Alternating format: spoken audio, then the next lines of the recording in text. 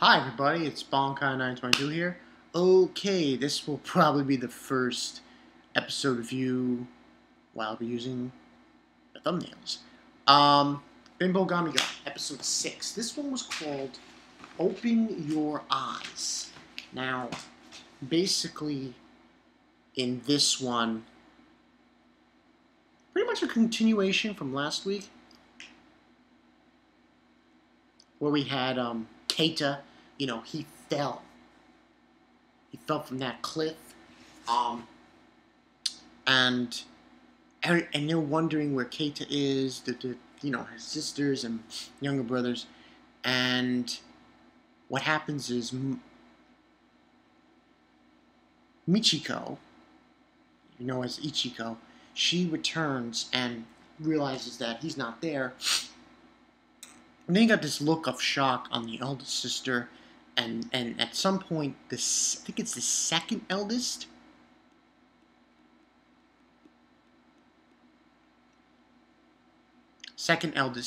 She, trying to think.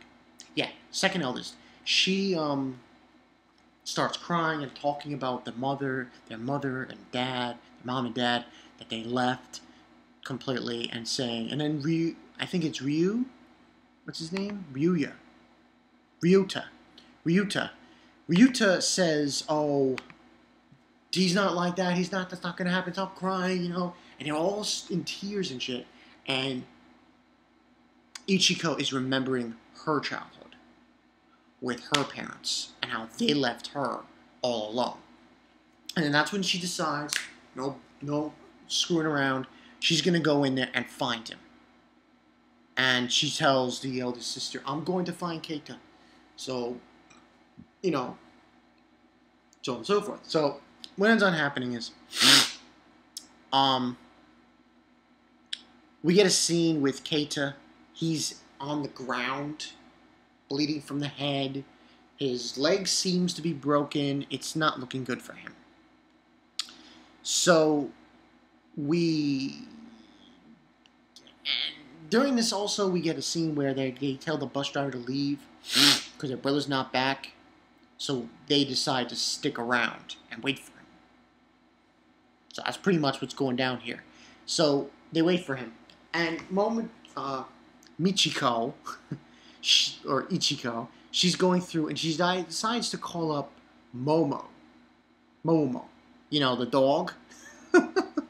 She blows the whistle, the dog comes out, and she asks the dog to smell the handkerchief, because if he smells the handkerchief, he'll track him down. So eventually, she's using the baby spirit she has to fly, this baby dragon, to fly through the air, and then she finds him, and he's bloodied and bruised and not looking very well, and she's banging his chest, trying to bring him back to life, saying, open your eyes, saying that, I'm not gonna, you're not putting this responsibility on me, saying, you need to take care of your family, who they're not gonna have you if, so on and so forth. And then right behind her is Momoji, and she sticks the needle in her, and takes out the fortune, and she basically says to her, oh, I'm not a Grim Reaper, I'm just a misfortune, got a misfortune. So, and besides, if a human dies caused by me, I will be forced to go back home. So that means if someone dies caused by Momoji, she goes back home. I really did not know about that. So this was kind of an interesting episode so far. And then basically, Ichiko's not even going to think twice about this. She breaks the glass that her fortune was contained in, and he comes back to life. He's back to normal. Keita, and everything's okay. And then he wakes up realizing everything's fine. He carries Ichiko, get those names mixed up so easily, back to where the others are. And it's a big reunion with the brothers and sisters, and it's really just very emotional episode. This was totally not what you thought it would have been. And this was only like the first half. So, and then we get this scene where they go back home, and there's a scene with the dog and Bobby and Priest, and they hunt down the turtle guy. I forgot the guy's name, but that turtle, sea turtle, who has the age reversing, the aging device thing that he used on Ichiko before. And they hunt him down, and they beat the crap out of this guy, and they obviously take the thing, and they're going to use it on Ichiko. So Ichiko then decides that she's going to normally continue staying at their house with Keita and his sister and his siblings. And at that night, she tells him, she makes up some excuse that, oh, I loved Ryuta, and that's why, and I'm moving away, some stupid excuse. And then she leaves. And when she returns, she bumps into Bobby and the Momo, the dog, and they give her the age reversal thing. And she opens it, smoke comes out, she turns back to normal, but she's got this face on. Like, it seems like,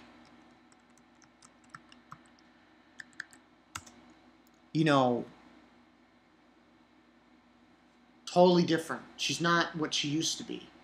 Like, she's totally struck, She's understanding things when she was a kid that she had realized, that she hadn't realized when now she's like in high school. And Momoji's there, and she's saying like how it's too late for her to realize that, which I find kind of ridiculous.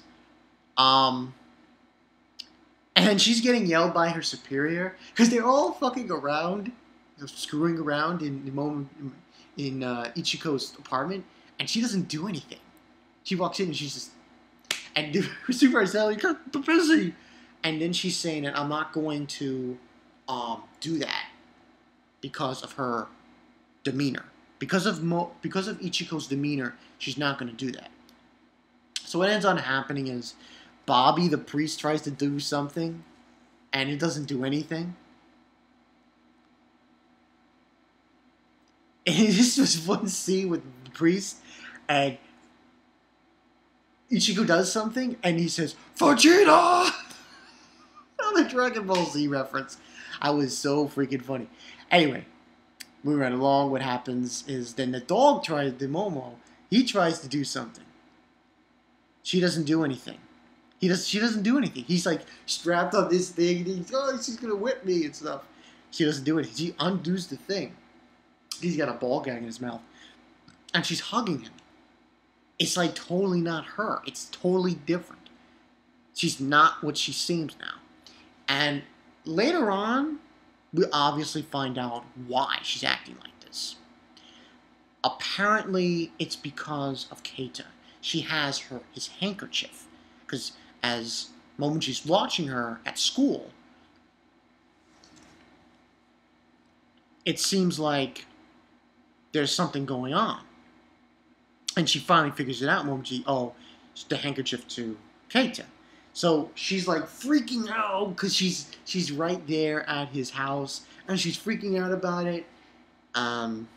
It's just one of those things where it's like, oh my god, she's freaking out because she doesn't know how to handle it, and she's like, she's acting like a chicken, and she gives it to him, and she's banging her head against the pole.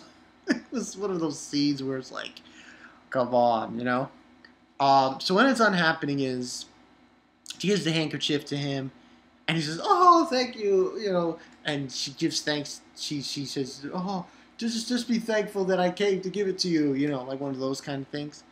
And then she just runs off. And she's like, I did it. She's like so happy with herself.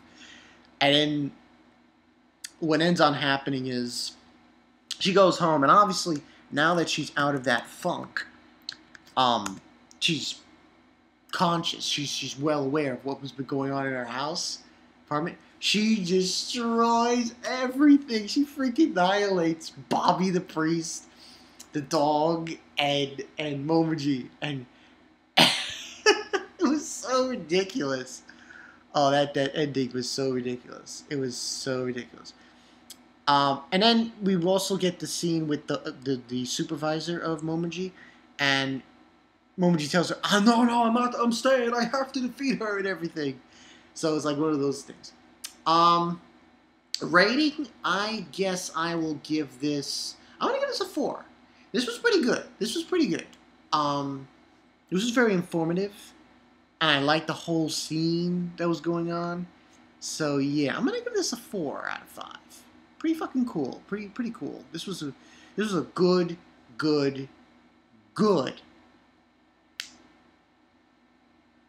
episode of Binbougami.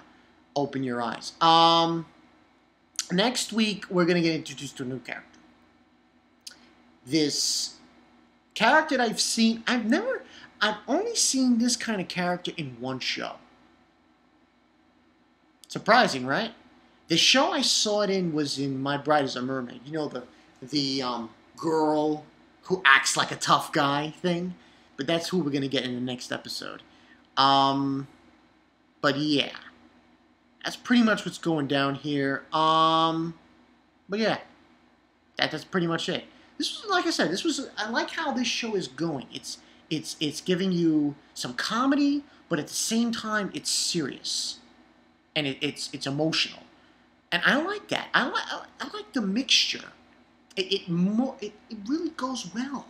It really goes well. This is a show that mixes well with what they're putting to the table with it. So yeah. This is Bonkai 922. You know the story. Rate, comment, subscribe. Listen. This goes to the, I guess you can call them trolls. Please, don't. I don't like people who say, "I don't deserve a partnership. You don't deserve a partnership. That's a shitty network." Oh, by the way, anyone who says that, and I just want to make this one quick, not to get off topic, one quick thing about this. If you say that, and you have no subs, no video views, no videos at all, you have no credibility. That's the way I look at it. People who have no subs and no video views and say things like that, no credibility. Therefore, there's nothing to say about that. Okay, this has been Bonkai 922. I'll see you guys later. Tomorrow I will do the others. Also tomorrow, the conclusion of the verses. Telling you right now, people, I really, and not to get off too topic here too, that freaking Sunsui versus Ginjo thing, oh my god.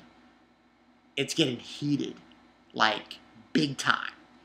But we'll see how that turns out. Like I said, it's been Bonkai 922. I will see you guys later.